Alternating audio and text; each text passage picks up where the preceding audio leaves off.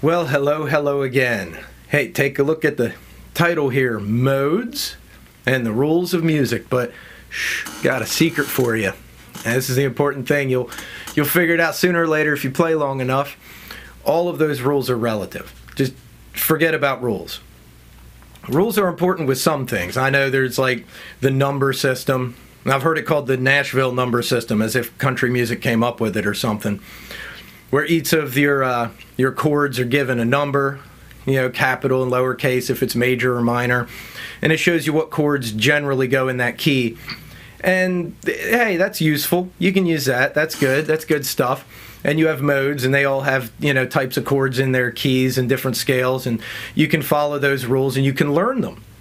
They're really good. I'd recommend learning it. There are a lot of good channels that teach that stuff in depth, like Adam Neely and Rick Beato, and some of them are quite good, and I've learned a lot of that stuff. But for the beginner and for somebody that just wants to play, I can tell you that honestly, most of us musicians, most of us don't really give it that much thought.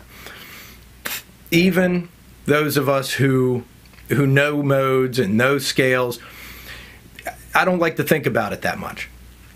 And I can tell you why. It can get in the way of things, Now, knowing the modes can, give you inspiration and give you ideas. And, looking at chords within those modes can give you ideas for songwriting. But really, you can just use any chord or any note in a scale that sounds good to you. By all means, do it, I mean, you want to find people that break a lot of the rules, the quote rules. Man, I've played a lot of progressive music. I've played jazz with people, and I've played progressive rock and some of the progressive metal kind of stuff. And man, there are no rules. Not really. You'll base it on something and then just kind of wander off, especially with jam bands. They'll wander in whatever direction they like. And I can give you an example of using modes unintentionally in songwriting. I wrote a song that I played on this channel a while ago called Catherine's Lament. And I'm just kind of pedaling back and forth between A and E. Now that could be A major or E major, but it kind of has more of an E feel to it. And then at the chorus, I go into a G, C, G. And then over to an A, D, A.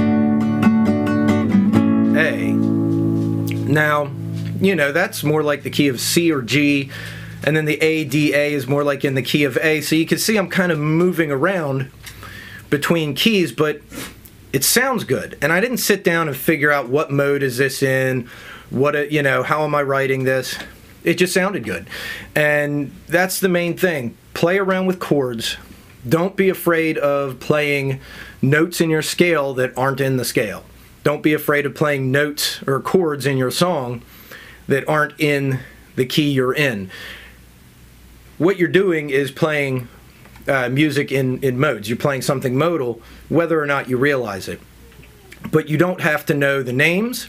You don't have to know, is this Lydian or Mixolydian or Phrygian? You don't have to know any of that. You don't have to know what scale it is to be able to play it. You can just kind of play it with trial and error. And there's absolutely nothing wrong with that, since that's what most musicians do. And then somebody very educated will come along, and if they hear your song, and they'll say, oh, you were doing this, and you were playing in this mode, and you were playing this scale over this chord. And that's good. It's good that there are people that know that stuff, and it's good to learn it if you get the chance to. If you feel up to it, definitely learn that kind of stuff. It'll improve you as a musician.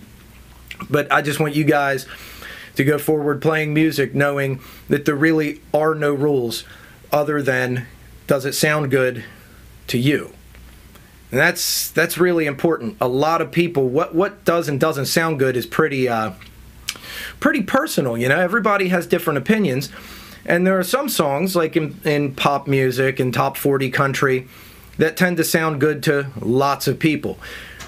But if you find something you like playing that sounds good to you, or to you and some of your friends, and that's what you enjoy doing, don't don't let it slow you down or stop you just because other people don't like the way it sounds or don't particularly appreciate it. Music is really a personal thing, and it's about getting to know you and what you like, and you'd be surprised what people actually do like sometimes. There have been a lot of very strange bands that have, that have made it, So, hey, go out there, experiment.